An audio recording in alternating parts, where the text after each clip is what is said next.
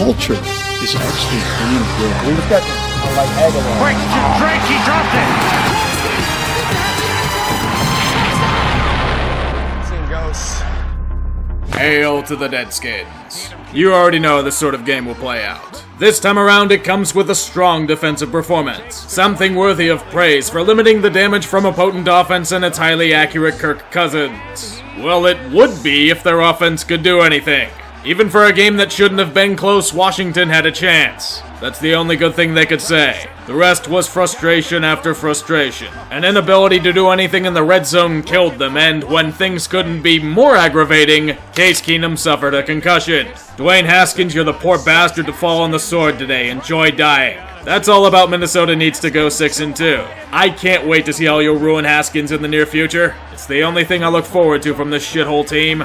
The Redskins aren't going to stop failing at the basic tenets of football. Trent Williams has been AWOL from the team due to how shit of an organization they are. Even then, the hope was that he would be traded. The Redskins, in typical fashion, demanded a premium piece back in return. Yeah, no. It's at this point that Williams doesn't have a choice. He reports back to the devil. We can only hope you're free from this hell soon. No one deserves this.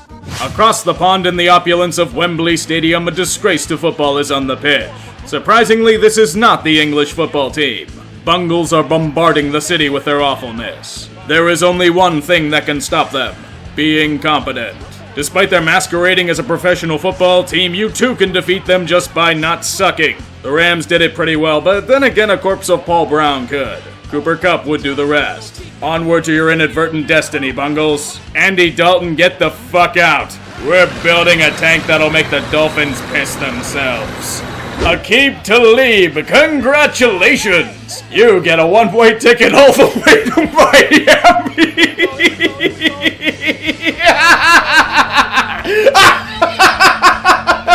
God, you were fucked! The Falcons still exist? Can't we just delete them for all of the failure they've delivered to their fanbase? It's gotten so bad that they're starting Matt Schaub at quarterback. Most of the civilized world thought he had retired half a decade ago. Schaub himself did well, chucking the ball for over 400 yards. Sadly, Atlanta could clone him 11 times and play him on defense. He couldn't do much worse under Dan Quinn's scheme. The Falcons were so laughable today that the Seahawks went AFK for the entire second half and they still managed to win the game. Wake me when Dan Quinn and all the spineless fucks in the front office get fired and then I'll give more of a fuck about them. In that case, end of the year. Hopefully. I've just received an important message. Oh dear. Jimmy, fetch me the gun. I'm sorry, Matt.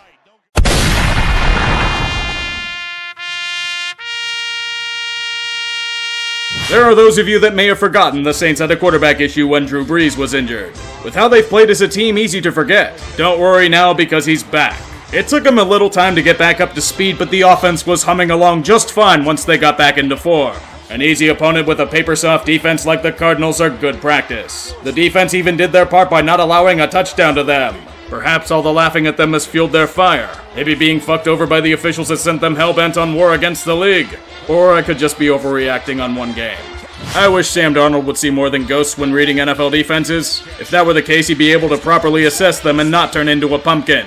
You don't have to guess because it's the Jets every damn week. You give them $1 and they'll turn it over to the bottom of a well. They will come back 5 minutes later and demand another $1. Even for a team with huge question marks like Jacksonville, the butt fumble were easy prey for guys like Gardner Minshew. The defense has never recovered from CJ Mosley being out and the offense just hasn't gotten started. Keep going, Jets. Mosley isn't going to be playing for a while longer. It's at this point where I wonder if Adam Gase is going to survive the year. He was a maligned hire in the beginning and he's learned nothing from his fuck-ups in Miami. The Kelechi Osemele saga, anyone? It sounds like a Jets thing to do. Take Leonard Williams, the once hyped defensive prospect, now free to go to a contender in the Giants. Why the hell would they rent Williams for?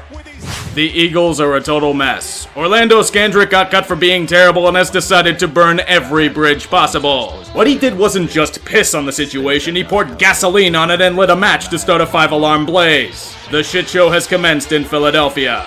You would think this would create a rift in the locker room and crush their ambitions, but how do they respond? Merely by walking into Buffalo and pummeling the ball down their throats. That respectable defense was minced and sautéed on an open field by the running game. But that terrible Eagles secondary, you say? They'll get burned! Josh Allen is starting at QB, you're safe there. If you can stop his feet, he can't do much. The season for Philly has gone from total disaster to unbridled hope in 24 hours. Gotta love knee-jerk feelings. This game was more of an air show than the hype would let on. Despite last year's botching, the Lions have allowed Matthew Stafford to sling the ball around to much success. Daniel Jones has shown flashes of potential in a few games he's played. The skies were consistently covered with missiles to receivers for 3 hours, both quarterbacks throwing for over 300 yards. It's more of a testament to how bad these defenses are, and it will have to come down to who fucks up less. Fortunately for Detroit, they are the ones that managed to pull off a win that shouldn't have been close. You can thank the Giants and their confusing play calling in key situations on both sides of the ball. Lions, your reward for this win is potentially trading away big play slang. Wait, that's supposed to be a reward? Denver has a chance at a much-needed victory to fuel their false ambitions of a playoff berth. It's not anything they're doing, that's why. It's because of the Colts' own mishaps. Poor Adam Vinatieri, missing field goals and extra points with alarming regularity this season. I hate to say it, but it may be time to take him out back too. Jimmy, reload the gun. Despite all this in the alleged playing down to competition, Indianapolis has a shot at redemption. One outstanding play by Dwayne Haskins near his goal line, and further marching Vinatieri will need to come up clutch. Be ready to fire, Jimmy. The veteran Vinatieri sweeps the leg, 51 yards away. The Colts take the lead. He pulled through. Good. Put the gun away, Jimmy. You won't have to shoot him today. But keep it loaded. I don't know if we'll have to do it soon. Joe Flacco bitching about team effort when he can't quarterback efficiently anymore. We'll see about that. How about you enjoy this injury and deal with it? Don't make me take you out back as well, Joe. Same situation as last week for the Titans. A crucial game for their season against another team that's desperately looking for the same thing. Tampa Bay is hoping that whatever kinks were in their system had been erased due to a well-timed bye week. This apparently can't be done easily. Famous Jameis decided to do his typical networking routine of giving away key turnovers interspersed with aiding his team. Ryan Tannehill, though, flashed the ability that had Miami hang on to him for 3 years too long. 3 touchdowns will turn anyone into the Dolphins' front office. As expected, this game would be neck and neck for the majority of the game. A key play would be needed to break it open. Yes, Tennessee could settle for a Cody Parkey upright, but why not fake it with an ill-conceived play call that was fortunately called dead early? Yes, ref ball makes its ugly appearance as this technically was a fumble and should have been 6 points for the Bucs. Instead of this, Tampa Bay must rely on famous Jameis. You know how well that usually turns out. At least it was delicious. Oh boy. 2 teams that are circling the drains in different ways fighting for the right to survive. To think that these squads, who met great expectations, are struggling at this point of the season is a surprise to me personally. I figured that the Chargers would have had both better scheming and offensive line play. For the Bears, I just thought they'd have some pulse on offense. It's pretty major. Mitch Trubisky just doesn't have it. It's migraine-inducing when Matt Nagy neglects the potent running game to force-feed Trubisky opportunities to pad his stats. Even then, he fails. The Bears had 5 red zone opportunities and only one of them ended up as a touchdown. Unsurprisingly, that was a rushing play. That is a recipe for embarrassment at home.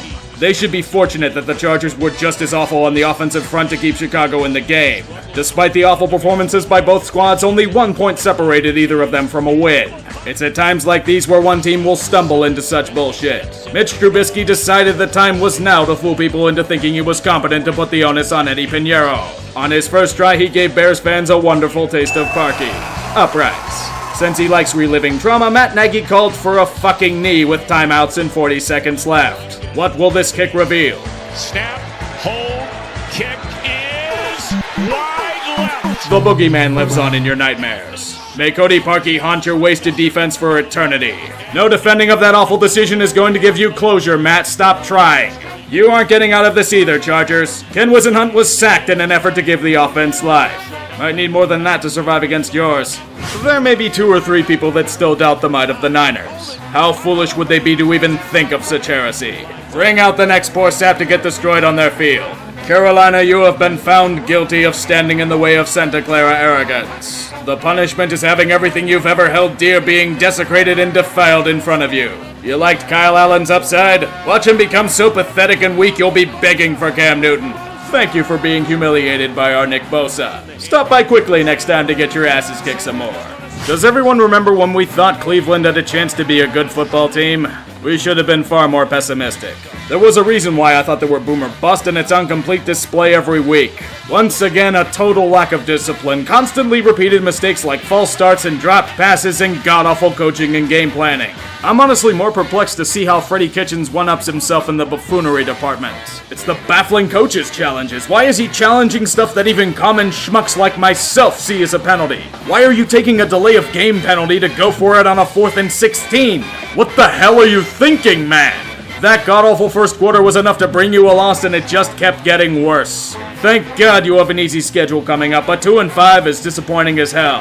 On the greener side of the grass, Belichick gets his 300th win with an incredibly soft schedule to go to 8-0. Celebrate this accomplishment by trading the cancer of Michael Bennett to the Cowboys and cutting Josh Gordon.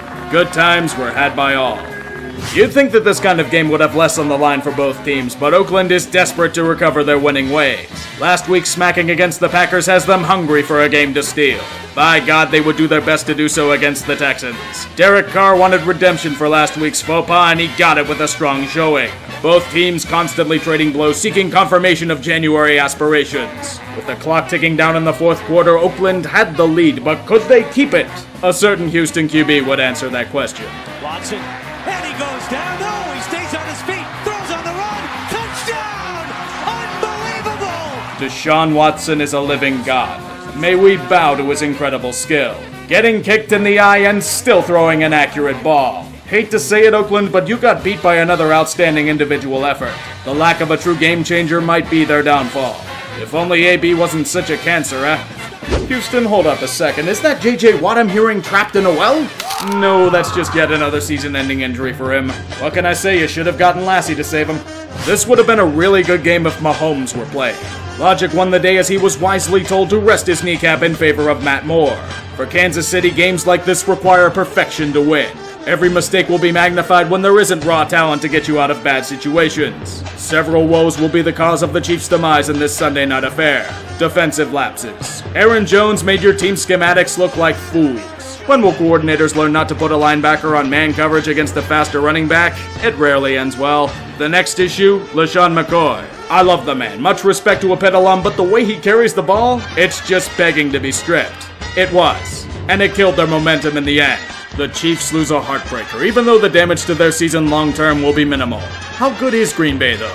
Are they legit? Or am I right to still have lingering doubt? Let's see, a team notorious for playing down to their competition, going toe-to-toe against one of the most blatant hatchet jobs in recent memory. Kenyon Drake, good news, you're free from the tank. You get to go to another awful team in Arizona. I never said the situation was going to be better, Kenyon. Back to the game at hand, though. The Steelers did what the Steelers usually do in these scenarios. They played down to their competition. The first half was a scene played out over many years. The offense can't move the ball, the defense is exhausted, and Miami has a 14-point lead in the first quarter. I'm honestly not surprised. The fans were booing the offense, calls for Duck Hodges flew in the air. The tank was being ruined. The scene was miserable. It's at this point where the football gods intervene. They want their incredible Tank Bowl matchup to align in the stars. Pittsburgh gets its act together, and Miami does everything in their power to suck the life out of their own team. An all-out blitz on a 3rd and long. How the hell did you expect that one to go, boys? Miami ended up becoming victims to their own lack of talent. The tank rolls on. An ugly, ugly victory for Pittsburgh, and would have gotten their asses handed to them by a real team. Nonetheless, false hope fills the city's air. I don't blame them for it. The gods always demand sacrifice. Let us lament those we have lost this week.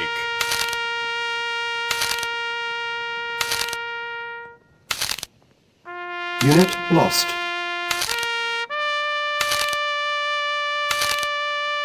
Unit lost.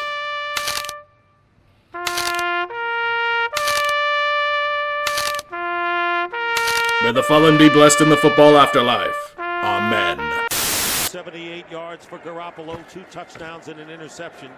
Mostert with a break through the play, and Mostert's going to sail into the end zone for another 49er touchdown. And the beat goes on here in Santa Clara. 41 yards for Mostert.